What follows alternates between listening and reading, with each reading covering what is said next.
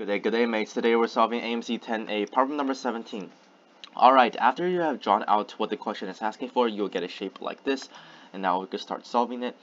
We can see from point A to point B, it gains 3 in height, and if we draw a line from here to get to the center of the shape, we can see that this will gain the same 3 in height, like that.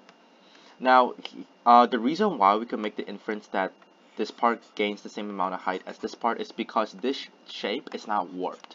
It's a flat plane, for example, like this, and it's not something warped like that. So if we go from one point to another point, like from this point to this point, or from this point to this point, they will gain the same amount in height, since it's not a warped shape. Alright, now that we have established this, since this gains 3 in height, from 10, we know this point is 10 plus 3, or 13.